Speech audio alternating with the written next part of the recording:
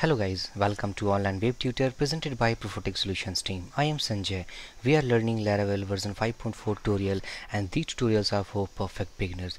This is our part 36. In this video session, we will discuss about an example which is based on our previous tutorial. Okay, so guys, if you are a beginner to this channel, then please don't forget to subscribe and keep watching our previous video sessions of Laravel that we have provided from scratch.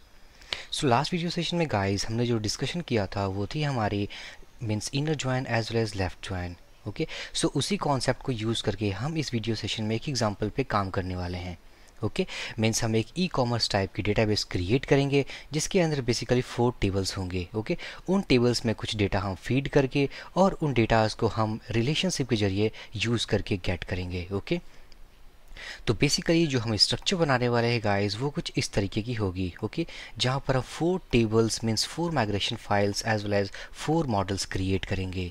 Okay, जो कि basically e commerce website कह सकते हो, आपके एक we commerce website की basic data structure हमने create किया हुआ है. ओके, जहाँ पर एक यूजर्स टेबल होंगे जो कि हमारे उस ई कॉमर्स वेबसाइट के थ्रू रजिस्टर्ड होंगे. ओके, जो basically contains name, email and phone number. Okay, and the category section basically indicates the category of product. Okay, so basically we will create a category related with our product. Okay, and the product table contains the product name as well as the category ID.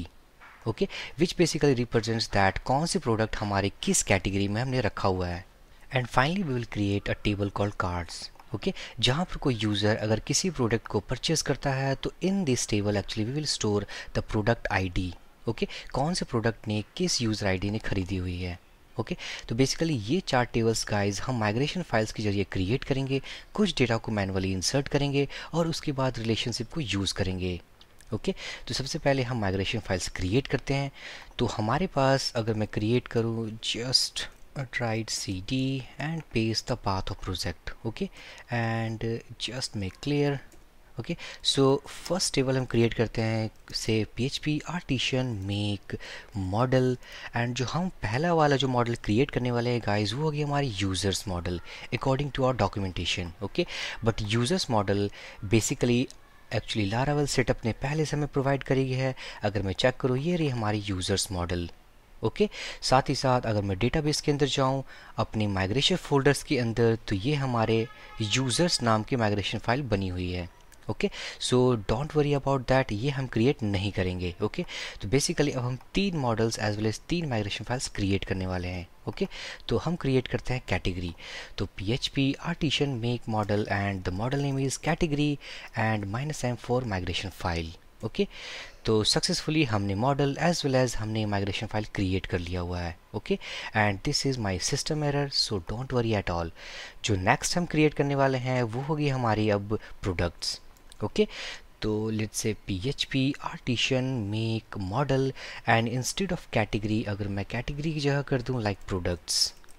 Okay, तो या product, तो ये रही हमने migration file as well as model file create कर लिया हुआ है.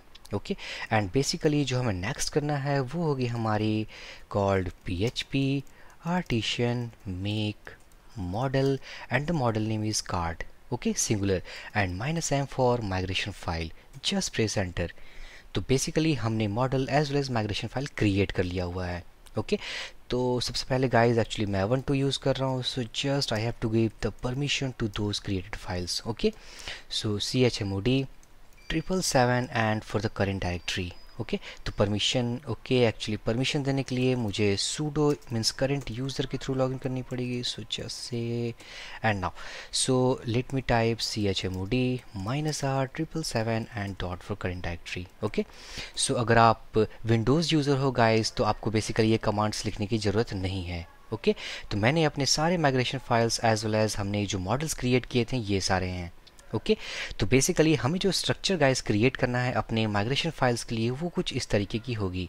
ओके, जहाँ पर हम यूज़र्स माइग्रेशन फाइल में हम name, email and phone number रखेंगे. ओके, तो बेसिकली सबसे पहले मैं अगर क्रिएट करूँ यूज़र्स पे तो ये रहे यूज़र्स की माइग्रेशन फाइल्स जहाँ पर हमें लेट्स अगर मैं नेम अगर मैं ये हटा दूँ name, email and phone number. Okay, and just remove remember token as well. हमने अपने users migration file guys create कर लिया हुआ है, जहाँ name, email and phone number as a field जो कि हमने स्पेसिफाई किया हुआ है। ओके, नेक्स्ट है हमारी कैटेगरी। तो मैं जाऊँगा अपने कैटेगरी माइग्रेशन फाइल पे। So just open the category migration file and this is okay. So we have created our categories migration file.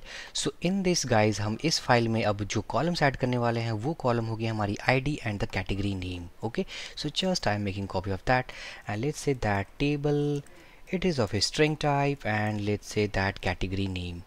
Okay तो बेसिकली हमने दो माइग्रेशन फाइल्स चेंज कर ली हुई successfully, users and category.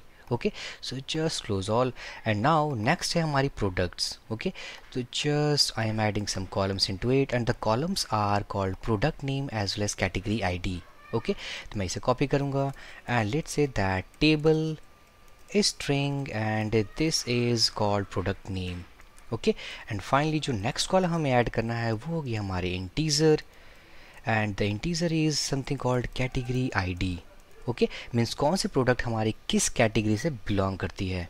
Okay तो successfully हमने 3 migration files actually create कर लिया हुआ है। Okay and the last and the final is our cards.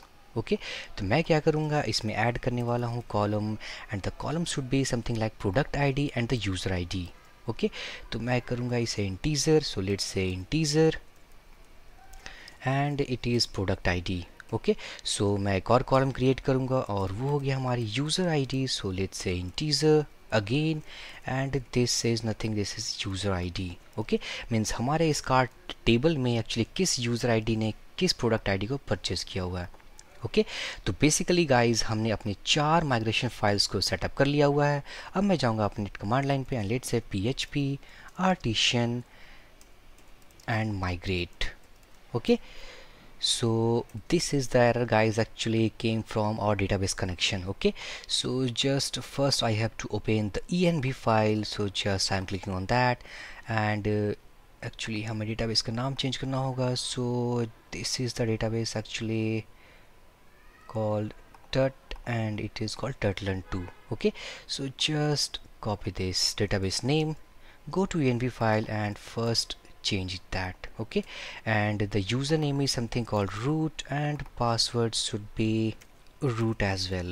okay, तो सक्सेसफुली हमने अपने डेटाबेस के नाम एज वेल एज उनके क्रेडेंशियल्स पास कर दिए हुए हैं। Okay so just I am making clear of that and now let's say PHP artisan migrate।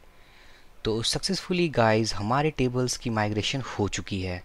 Okay तो अब अगर मैं जाऊँ डेटाबेस में, जस्ट रिफ्रेश दिस पेज, तो ये रहे हमारे tables called cards, categories, products as well as users. Okay तो बेसिकली हमने 4 टेबल्स क्रिएट किए हुए थे, 4 टेबल्स क्रिएट हो चुकी है। ओके अब हम क्या करेंगे गाइज, इन टेबल्स में हम कुछ डेटा फीड करेंगे, डंप करेंगे, जिसको यूज़ करके हम रिलेशनशिप क्रिएट करेंगे। ओके तो सबसे पहले गाइज जो हम इंसर्ट करने वाले हैं वो हो गया हमारी users table. Okay so basically इन यूजर्स टेबल में हमें name, email, phone number as information pass करना होगा। ओके तो इसके लिए मैं यूज़ करूँगा PHP artisan tinker command line interface. अगर इसके बारे में अगर कोई कॉन्सेप्ट अगर क्लियर नहीं है गाइस, तो इसके बारे में हमने प्रीवियस वीडियो सेशंस में कंप्लीट डिटेल के बारे में डिस्कशन किया हुआ है about PHP artisan tinker। Okay तो हम स्ट्रांगली सजेस्ट करूँगा गाइस कि आप उन वीडियोस को पहले देखें ताकि आपको कमांड लाइन की अच्छी नॉलेज हो। ओके तो मैं क्या करूँगा, सबसे पहले PHP artisan let's say tinker, it's tinker. Okay तो ये हमें एक कमांड लाइन इंटरफेस देगी जहाँ से हम अपने डेटाबेस के साथ कोई भी ऑपरेशंस कर सकते हैं। ओके तो लेट्स से दैट ऐप के अंदर यूजर्स मॉडल, यूज़र मॉडल, और इसके अंदर मैं वैल्यूज़ इंसर्ट करने वाला हूँ। ओके अब इंसर्ट के अंदर गाइज अगर मैं सिंगल वैल्यू इंसर्ट करूँ तो I have to make an array of that. Okay मुझे एक सिंगल वैल्यू की एरे बनानी होगी। साथ ही साथ अगर मुझे एक और कॉलम इंसर्ट करना है, मीन्स मैं 2 रो इंसर्ट करना चाहता हूँ एक कमांड पे। ओके तो just I have to put comma and second array. Okay और अगर थर्ड करना चाहता हूँ तो कॉमा के साथ एक और array. Okay so basically guys these arrays actually we need to put into a single array. Okay जहाँ पर हम एक ग्लोबल एरे बनाएंगे और उसके अंदर एरे एंड एरे।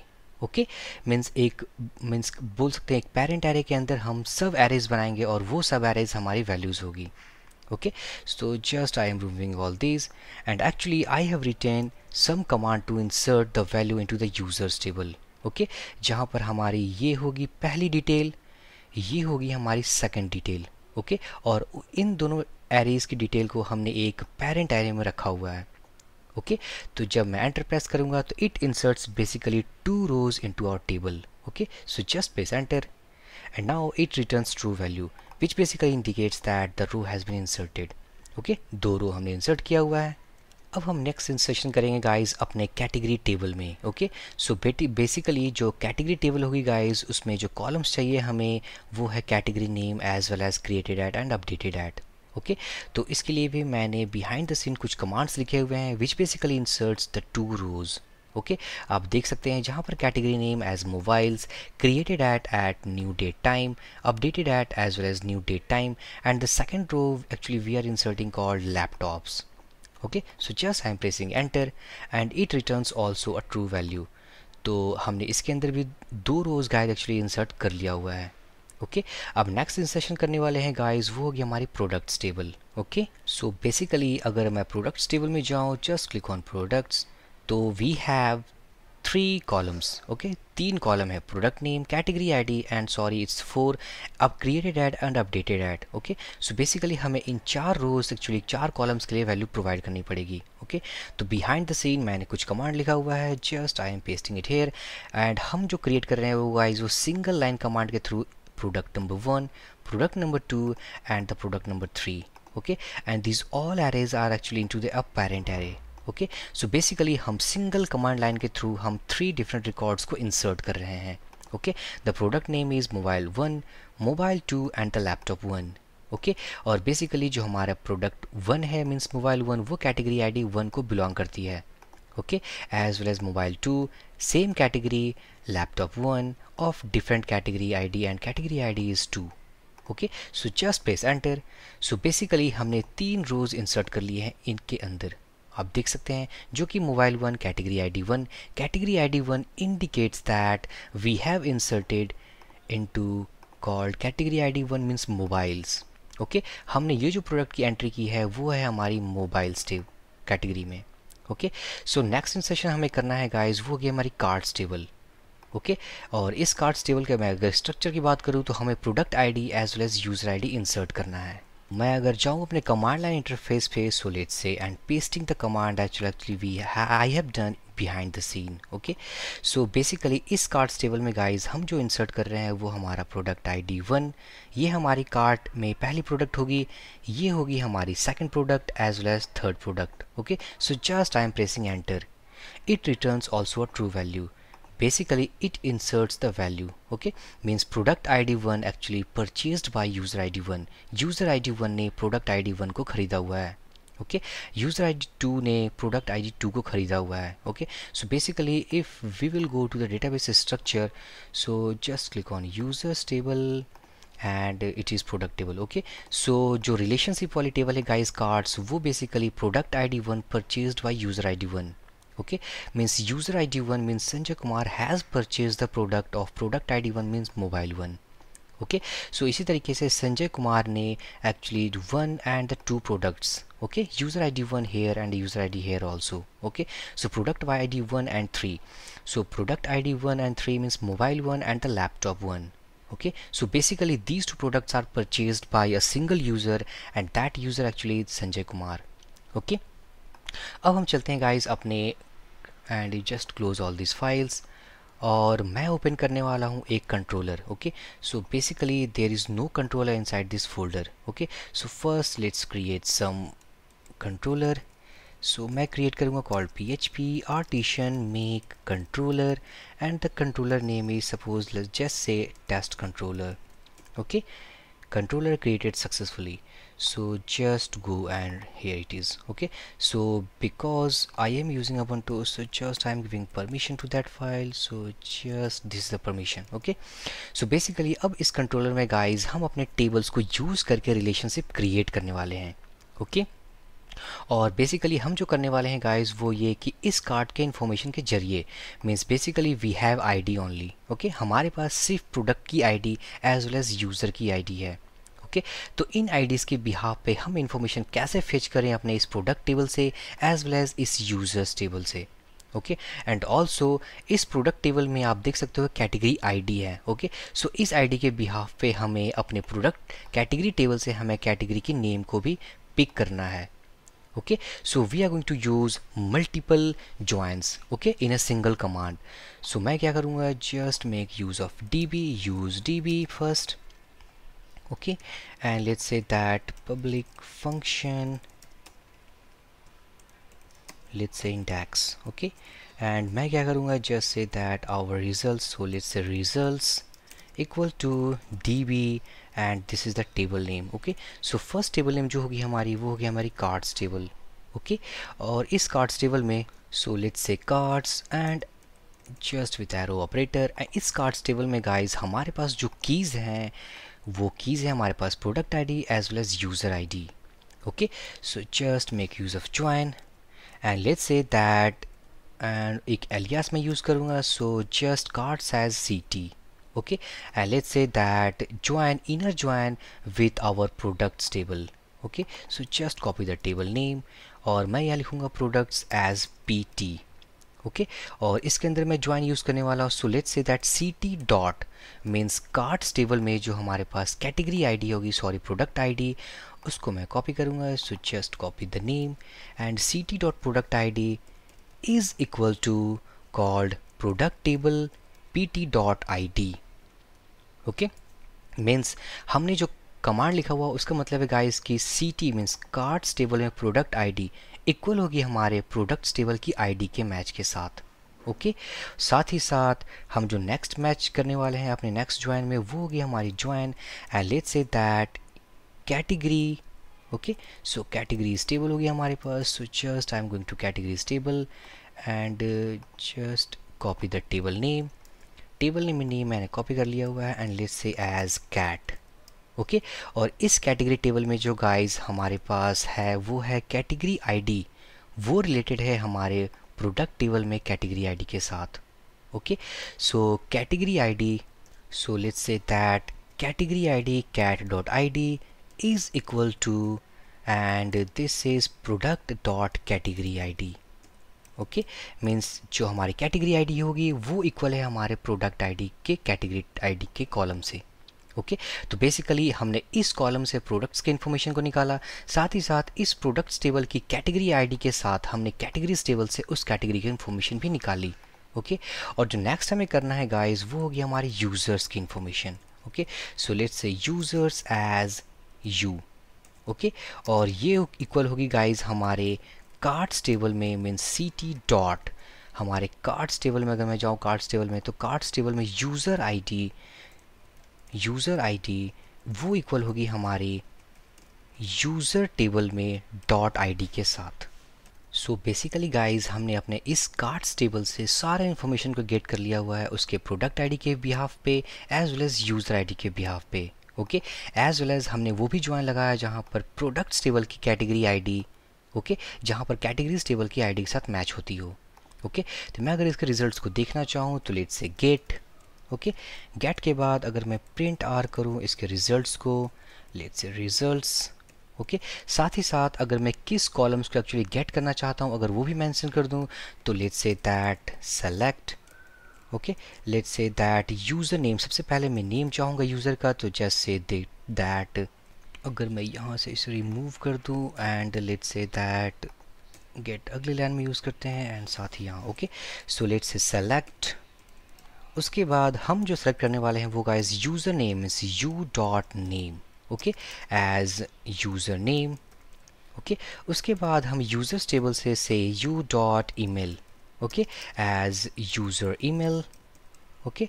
उसके बाद अगर मैं चाहूँ उसका फ़ोन नंबर गेट करना तो U dot phone as, okay, phone number, let's say user phone, okay. साथ ही साथ मुझे कैटेगरीज की आईडी के अकॉर्डिंग कैटेगरी की नेम चाहिए तो let's say that cat, so I am using alias, so let's say cat dot category name age category, okay. अगर मैं जाऊँ कैटेगरी टेबल में so this is category name, okay. So basically alias dot column name age category, okay. और उसके बाद जो मैं product use करने वाला हूँ let's say that pt dot, अगर मैं जाऊँ प्रोडक्ट्स टेबल में so this is product name, okay. So pt dot product name as product, okay उसके बाद अगर मैं इन्फॉर्मेशंस और कौन सा एक्सेस कर सकता हूँ, सो प्रोडक्ट नेम हमने एक्सेस कर लिया हुआ है, कैटेगरी नेम हमने एक्सेस कर लिया हुआ है, एज वेल एज हमने यूजर्स ने इन्फॉर्मेशन भी एक्सेस कर ली हुई है. तो all the information actually we are getting. Okay so finally we need to put gate. Okay अगर मैं यहाँ सेव कर दूँ, सेव करने के बाद अगर मैं ब्राउज़र पे जाऊँ, सो फर्स्ट ऑफ ऑल हमें एक राउट क्रिएट करना पड़ेगा. तो बेसिकली मैंने एक राउट क्रिएट किया हुआ है. Just go to web.php file and here is the route inner. Okay so and basically when we type inner by using get request, then test controller and index method will be called. Okay जो कि हमने जहाँ काम किया हुआ है. Okay so basically अगर मैं जाऊँ ब्राउज़र पे and let's say that inner. Okay तो ये रहे वो इन्फॉर्मेशन गाइस जो कि इसने रिटर्न किया हुआ. अगर मैं कंट्रोल यू प्रेस करूँ तो ये रही. ओके मीन संजय कुमार ने, जिसकी ईमेल आईडी ये है, जिसकी फ़ोन नंबर ये है, उसने ये प्रोडक्ट्स मोबाइल 1 इस कैटेगरी के लिए परचेज़ किया हुआ है. ओके साथ ही साथ अगर मैं सेकंड यूज़र का इन्फॉर्मेशन देखूँ, Aman Kumar with this email ID with this phone number hair purchase this product with this category. Okay तो ये रहे गाइस हमारे प्रोडक्ट्स की इन्फॉर्मेशन जो कि यूज़र्स ने परचेज किए हुए हैं. ओके सो बेसिकली अगर हम गेट करना चाहते हैं कि फर्स्ट नंबर यूज़र आईडी ने means if you are talking about the user Sanjay, सो कौन कौन से प्रोडक्ट इसने परचेज किए हुए हैं. So just go to editor and let's say that putting where condition where user.id. okay user.id and equal to let's say that equal to 1. Okay या मैं इसे एरे के अंदर पुट कर सकता हूँ. Let's say that user.id and it is equal to 1. Okay so जब हमारी यूज़र आईडी पहली होगी, पहले मीन्स ये हमारे संजय कुमार कस्टमर होंगे, तो basically returns all the informations by using this join. Okay so if I refresh this page, so basically Sanjay Kumar ने 2 प्रोडक्ट्स परचेज किए हुए हैं, mobile 1 and the laptop 1. okay so basically if I put 2, just save this file, refresh this page, so Aman Kumar ने basically हमारे store से mobile 2 product खरीदी हुई है. ओके सो बेसिकली गाइस इस वीडियो सेशन में हमने मल्टीपल ज्वाइंस को यूज़ करके मल्टीपल इन्फॉर्मेशंस को एक्सेस किया by using this card table. अगर मैं कार्ड टेबल में जाऊँ, ओके तो बेसिकली ये जो कार्ड्स टेबल है गाइस, ये 2 इन्फॉर्मेशन कंटेन करती है, like product ID end user ID. Okay but इस प्रोडक्ट आईडी के बिहाफ पे मैं अगर इस टेबल में जाऊँ तो ये प्रोडक्ट टेबल हमारे कैटेगरी आईडी से रिलेटेड है. ओके और इस कैटेगरी आईडी के बिहाफ पे अगर मैं कैटेगरी टेबल में जाऊँ तो ये रहे informations. Okay so basically we have used multiple joins hair. Okay so our basic concern guys complete हो चुकी है इस वीडियो सेशन की, जहां पर हमने मल्टीपल ज्वाइंस को यूज़ करके मल्टीपल वैल्यूज़ को एक्सेस किया as a real time database of a e-commerce website. Okay so if you have any doubt in this guys session, please drop your comment. I will give my reply as soon as possible. So next video session में guys हम cross join पढ़ने वाले हैं Laravel में. So for this video session guys, thank you for watching. Have a great day.